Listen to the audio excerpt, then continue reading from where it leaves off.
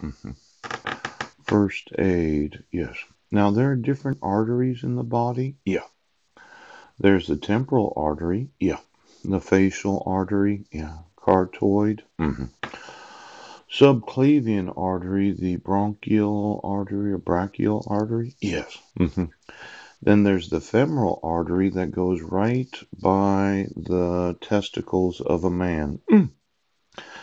Now, I thought that somebody, yes, had designed some technology that went in or near the arteries of the actual human being. Yeah. Yeah, I have a scar on my right leg. Yes. Right next to my right testicle. Oh. And I remember staying at Cliff's house. Mm-hmm.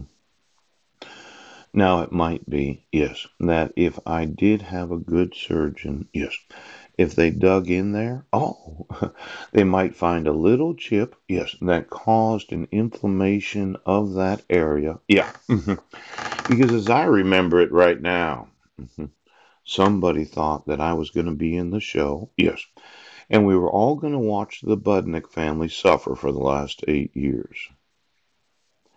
Now I'm going to want a surgeon, and I want it removed.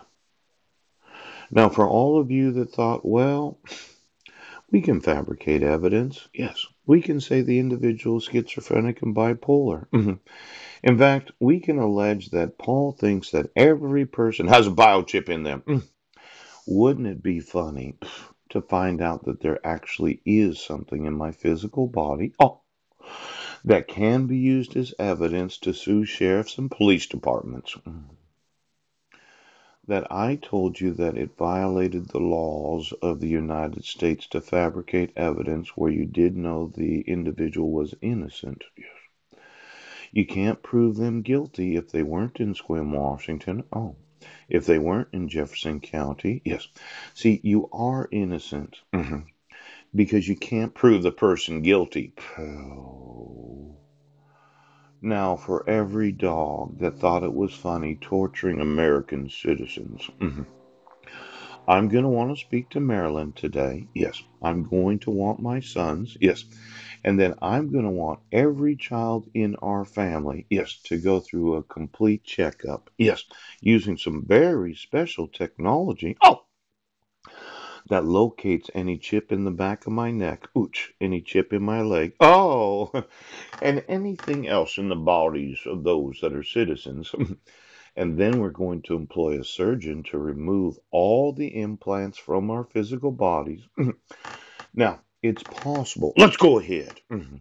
That Benjamin Graham Budnick, while gestating in my wife's womb, yes, she had a very painful ultrasound in Spokane, Washington while we were married. Oh. I thought somebody stuck a very large needle in the actual placenta. And that Benjamin has some nanotechnology in his body. Now, I did design a way to have it removed. Oh, see, what happens is I have Benjamin take a little pill that has a frequency in it. Yes, it's kind of a horse pill. They have available in medicine. Yes, these technological pills that have like a beeper in them. Yeah, and nanotechnology is responsive to certain frequencies.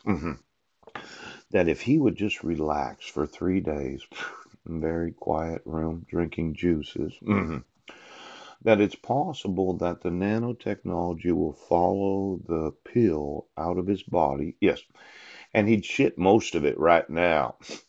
Now, since we have the availability of putting this in the bodies of American citizens, I feel confident that we have the ability to have it removed.